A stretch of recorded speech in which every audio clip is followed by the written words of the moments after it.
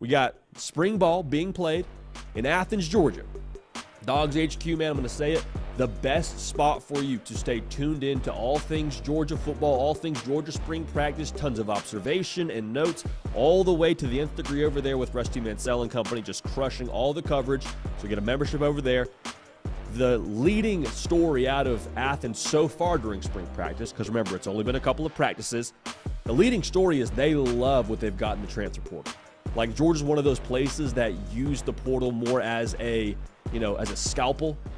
They don't use it so much as a chainsaw. Like, they'll go in and kind of just address some small needs they have, maybe tinker with the roster just a little bit, but it's not a thing where you see Georgia take like 20 guys through the portal and overhaul the roster. Had a couple of needs at the wide receiver position, and they feel like they hit a home run with Colby Young, who transferred from Miami over to Athens during that first portal window, obviously, by him being able to go through spring practice right now. The thing with him is he's just a different kind of player than they've had at the wide receiver position in a minute there, just from his size alone. Like, he's listed at 6'3", 215. Feel like he plays even bigger than that when you watch him at Miami. Had it north of 40 catches for them last year, almost 50. Had 47 receptions, 5 touchdowns. He's gonna be a dude for them. I truly believe that. You add that to Carson Beck's second season with Mike Bobo, and on top of what they have in addition to the transfer portal haul with Colby Young, they got Trevor Etienne from Florida, who's a stud back for them. They got London Humphreys from Vanderbilt, who's right down the road from where we're recording this show. Georgia feels like they hit in the transfer portal with Colby Young, as well as the rest of these guys that are practicing right now. And I'm going to go back to what I was just saying a second ago.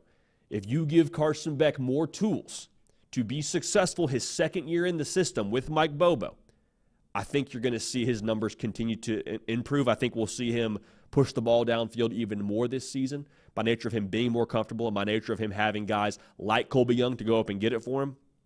You're replacing Brock Bowers. You're replacing Ladd McConkey. It's not an easy task to do, but Colby Young, they feel confident about where he stands right now. So for Georgia, man, again, the way they use the portal, it's not going to be this massive overhaul of getting a bunch more talent. The reason why Georgia doesn't have to go to the portal as heavily as some other teams, because the guy that was on scout team for them a season ago was probably a 4 or 5 star cat and is now running with the 1s or the 2s. So you don't have to go and acquire in the portal what you can kind of just develop in your backyard. So Georgia, they love where they stand right now in spring practice, and we'll obviously have more notes for you as we get more intel out of Athens.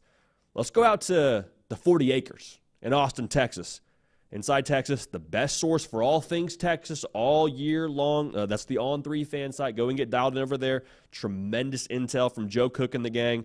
The practice that they had yesterday, or the only practice they've had so far, there's not a ton of massive notes, but I think the one thing you're going to always hear, as long as there's a quarterback on that roster with the last name Manning, is watching that pecking order and seeing if there's any shift during practice. What I was told is that it's Quinn Ewers and then it's Arch Manning. And that was the order they went in every single rep, through team, through throwing routes on air. Like that was how they operated with the quarterback rotation, more or less. Not really rotation. It's sort of a pecking order with Quinn Ewers being the guy there in Austin. Now, we love Arch Manning. We think he's going to be really good for a long time. But I wholeheartedly believe that he will have to wait his turn behind Quinn Ewers. I think Quinn Ewers is set to have a really great season after another year in Steve Sarkisian's system. And they also said that Quinn Ewers was the one who is continuing to step into that leadership role. And he stepped into that last year. I think we all saw that. But for Quinn Ewers, and the way that he's now really kind of an older guy of sorts in Austin, broke down the team doing their jumping jacks during calisthenics. He was the one who counted them off and broke down the team. Like, he's the leader from a position standpoint, being the starting quarterback, but he's a leader also vocally right now in Austin. So it's not massive news, but if there was anything different there, if I had reported or told you, hey, Arch Manning's kind of taking reps with the 1s as well as the, if there was a story like that, we'd talk about it, but that's not the case. It's Quinn Ewers' team as of right now in spring practice. Trey Wisner is running with the 3s at the running back position. The reason why I mentioned Trey Wisner is because you got a pretty solid stable of backs between Jaden Blue and CJ Baxter, but Trey Wisner is a guy who I think is going to see the field. Now, this isn't saying he's got this carved out role already, but he's one of those guys, man, that he can catch the ball for you out of the backfield. I got to cover him in high school over at Waco Connolly before he transferred over to DeSoto. Dude can go.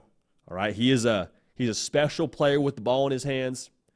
Team loves him. Staff loves him. Keep an eye on Trey Wisner and how he trends during the spring. I'm excited to watch his progress. And then the wide receiver room, interesting note here, Isaiah Bond, transfer over from Bama. Matthew Golden, transfer over from Houston. And then Jonte Cook, who is obviously a freshman last year, saw some action, but I think will have a larger role this upcoming year. They're lining those guys up all over the field at this point in time. Last year, you kind of had an expectation of, okay, you'll probably see Xavier Worthy playing this position. You'll see Adonai Mitchell out wide. Like, these are guys that they feel, at this point in time at least, pretty confident lining up all over the field. And the reason why that's significant, when you can move Isaiah Bond out wide or have him in the slot or have Matthew Golden in the slot or have him wherever you want, the reason why that's significant, when you can move pieces around on your offense, you then get to pick your matchup against the defense. Because if I got Isaiah Bond out wide, it's him versus a corner. Pretty straightforward. Now, corners, obviously, their job is to cover. That's what they're best at. But we put Isaiah Bond in the slot, well, then you either have to put a corner in the slot, you have to put a nickel on him, you got to put a safety down there. If you're really having a bad day, maybe somehow you put a linebacker on him, and that's probably a loss either way you slice it.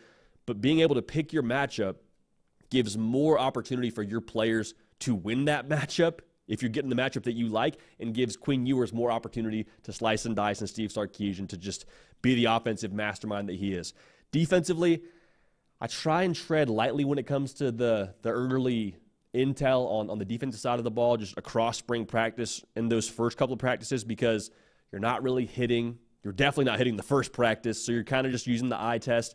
The early notes out of spring ball in Austin is that Jahdae Barron is being moved around that defense. Last year, I believe he played primarily in just one spot for them. They're going to move him around and allow him to showcase his skill set. So Jahdae Barron, we'll see where he ends up when they start hitting people, but so far so good with one practice under the belt on the 40 acres.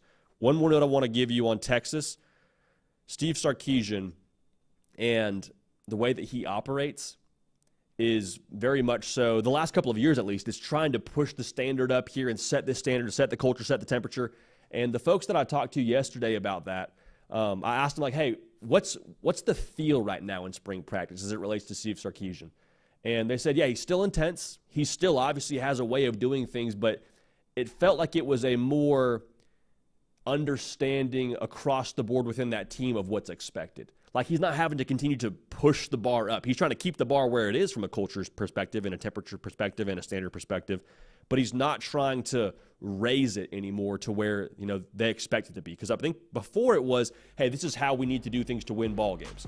And now it's more so a thing of, okay, this is what it's going to take to win ball games, but you already know that.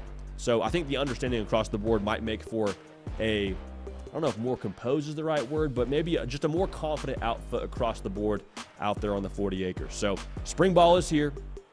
We're just living off of the intel from both these message boards. Again, Dogs HQ for all the Georgia intel, Inside Texas for all the Texas intel. Get a membership there. I promise you, it's well worth every single penny you're going to spend getting all the information over at those phenomenal sites under the On3 umbrella. Hey y'all, thanks so much for watching. Subscribe to the channel here to make sure you don't miss an episode of The Hard Count. Also be sure to check out other videos on the On3 YouTube channel.